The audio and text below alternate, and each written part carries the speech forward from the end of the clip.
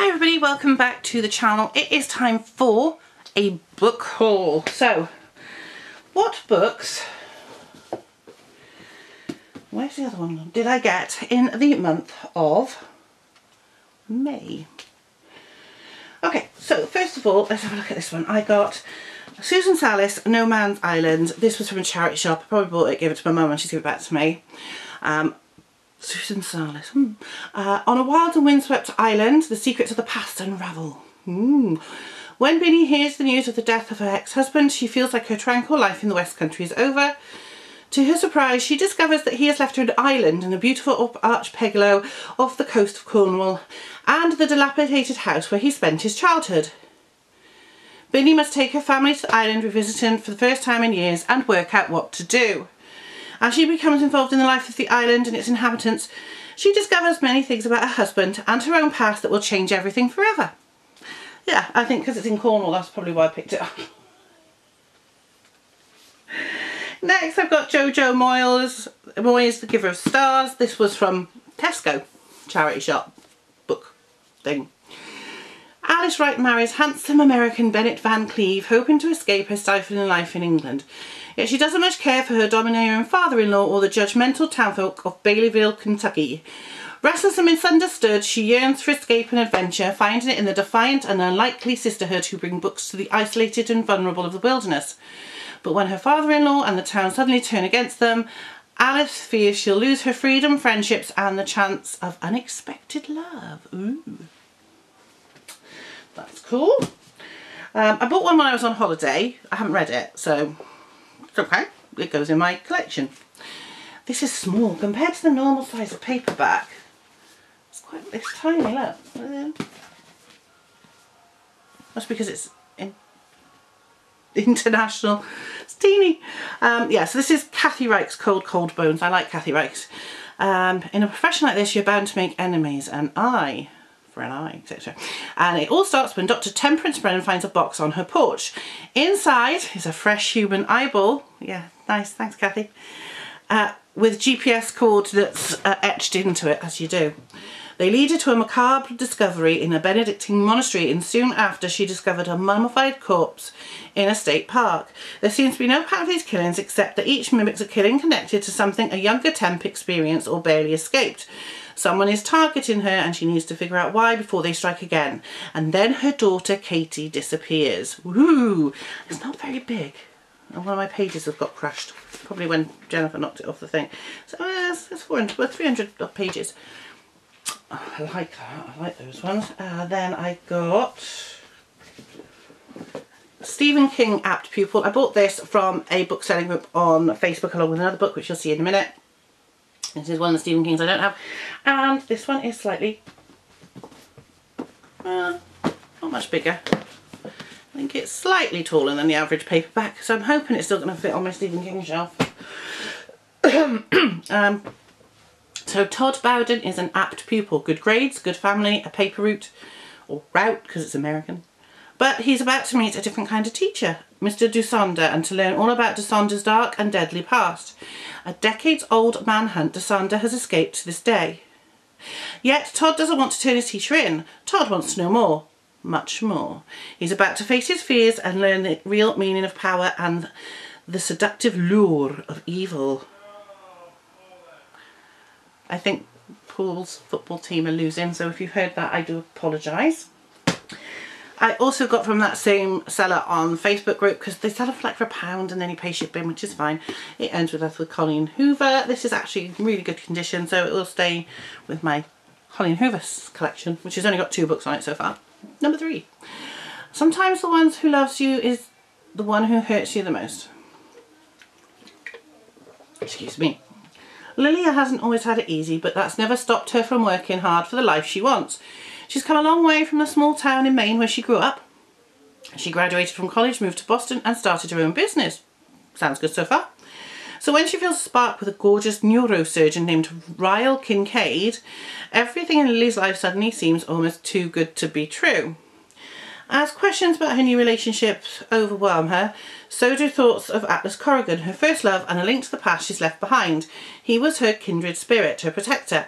When Atlas suddenly reappears, everything Lily has built with Ryle is threatened. An unforgettable tale of love that comes at the ultimate price. The ultimate price is usually death, so okay. Now I did, oh there's the other one, it's got squashed. Put that there for a minute. I bought one of my favourite books from when I was a child, and it's Black Beauty by Anna Sewell. Subtitled The Autobiography of a Horse it is. It doesn't actually tell you much about it, but basically it tells the story of Beauty, who is a black stallion, and then colt, and basically it's told from the horse's perspective. So if I read the first few lines before I change the battery. It starts off with, "The first place that I can well remember was a large pleasant meadow with a pond of clear water in it. Some shady trees leaned over it, and rushes and water lilies grew at the deep end. Over the hedge on one side we looked into a ploughed field, and on the other we looked over a gate at our master's house, which stood by the roadside. At the top of a meadow was a grove of fir trees, and at the bottom a running brook overhung by a steep bank." So it does tell you the story of this horse, and it's not pleasant at times. And Anna Sewell actually wrote this book as a guide on how to treat horses correctly, in a story form. So she's telling it from the horse's perspective of how the horse was treated and how the horse felt about it. And it's become a children's classic, but it wasn't actually written for children originally. It was written for people who dealt with colts and horses. But there you go. But I love it, and I'm looking forward to rereading it. Next on the list. Ooh, I love books. Okay, just change the battery. Next up is book 2 in the Elizabeth Peters Amelia Peabody murder mysteries. This is called The Curse of the Pharaohs. When a cry of help goes out from a colleague in distress, Amelia Peabody is only too happy to drop everything in England and travel out to Egypt to help. The colleague in question is Lady Baskerville, whose husband Sir Henry has died suddenly under bizarre circumstances at the site of a tomb in Luxor. Little wonder then that the newspapers are proclaiming the curse of the pharaohs has struck. On arrival in Luxor, Amelia and her husband, Emerson, find the camp in disarray, and the workers terrified by the appearance of an apparition Amelia promptly christens the Lady in White. Yet this does not deter her from seeking the truth behind Sir Henry's death. Armed with nothing more than her trusty parasol, Amelia sets about bringing order from chaos and herself much closer to danger. Now, I really loved the first one in this series, so I can't wait to get started on this one. It's not going to be long. I bought 2 books in the works last weekend. I'm trying to read my TBR, not add to it, but still they came, and they were the Grishaverse, Six of Crows and Crooked Kingdom. So I will read it for those of you who don't know, and if you don't know, where have you been? So this is Six of Crows. I will be taking the sticker off. Let's have a drink. So yeah. Criminal prodigy Kaz Brecker has been offered a chance at a deadly heist. Break into the Ice Court, a military stronghold that has never been breached, and retrieve a hostage whose knowledge could change Grisha magic forever. To succeed would mean riches beyond Kaz's wildest dreams, but he can't pull it off alone. A convict with a thirst for revenge, a sharp shooter who can't walk away from a wager, a runaway with a privileged past, a spy known as the Wraith, a heartrender using her magic to survive the slums, a thief with a gift for unlikely escapes, 6 dangerous outcasts, 1 impossible heist. Together they might just be unstoppable if they don't kill each other first. Now, I never thought there were times when I thought I'd pick this up, and then there were other times I thought, oh, I don't know. But having read the back, it's actually quite good, and The Independent described it as Ocean's 11 set in a Games of Thrones-esque world. So I like that. And then of course we've got the second one, which is Crooked Kingdom. So Kaz Brecker and his crew pulled off a heist so daring even they didn't think they'd survive, but instead of divvying up a fat reward, they're fighting for their lives. Double-crossed and badly weakened, the crew is low on resources, allies and hope. As old rivals and new enemies descend on Ketterdam to root out the secrets of Jurda Parem, a dangerous substance capable of altering the very fabric of Grisha magic, Kaz's cunning and his team's fragile loyalties are tested to their limit. A war would be waged within the city's dark and twisting streets, and a battle for revenge and redemption that will decide the future of magic and the fate of the world. Wow. So I haven't read anything about this before, other than the backs of the book, so I might try and read at least one of those in June. I don't know. And the last books I've got are the same book, so I've got two of the same, and yes, that's because I'm crazy. And it is, I'll show you, Prove It, Icon, What Killed Marilyn Monroe by Gary Vitor-Robles. This published by Amazon. This one is from Bear Manor Media. So I got two copies because I ordered from Bear Manor Media as soon as it was announced. However, I didn't realise that the Amazon version would be out the next day or 2 days later and would come quicker than the Bear Manor Media version, which took nearly 2 months to arrive. It didn't arrive until well, it was on holiday. I think it arrived around the last day I got back. The day I got back, something like that anyway. So I have two copies, but that's okay because it doesn't matter if I wreck one copy because, as you can see, I've got it tabbed. There's some tabs in it. I'll read you the back. So it starts with, does anybody really want to know what caused the death of Marilyn Monroe? The long afterlife of a cultural and cinematic icon, Marilyn Monroe, has created a tragic paradox.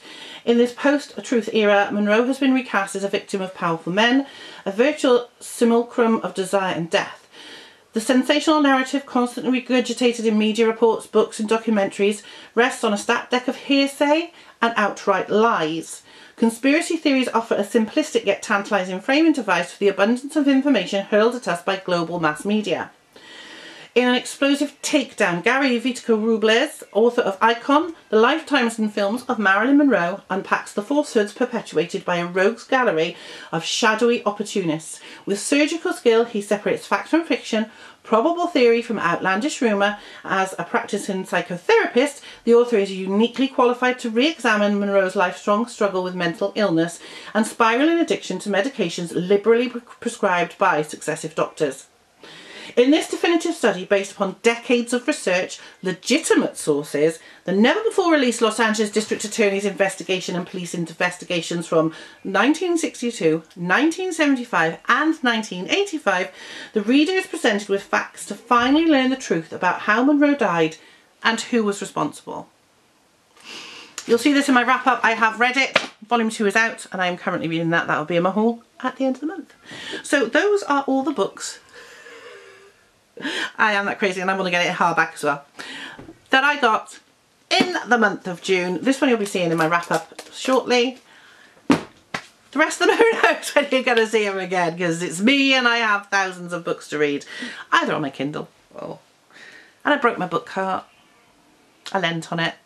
With my weight on it, I had no chance. Anyway, that's enough of that. Which book do you want to see me read in this month? Let me know and I will read whichever one you want me to. Okay, so you choose one of the books I mentioned. Obviously, not this one because I've read it. Any one of the books. Obviously, if you're going to pick one of Six of Crows or Crooked Kingdom, pick the first one because I want to read it in order because, you know, I've got to read Six of Crows first. If you want me to read that, let me know in the comments below and I will read that especially for you. So, most votes wins and I'll see you in the next one. Bye, guys.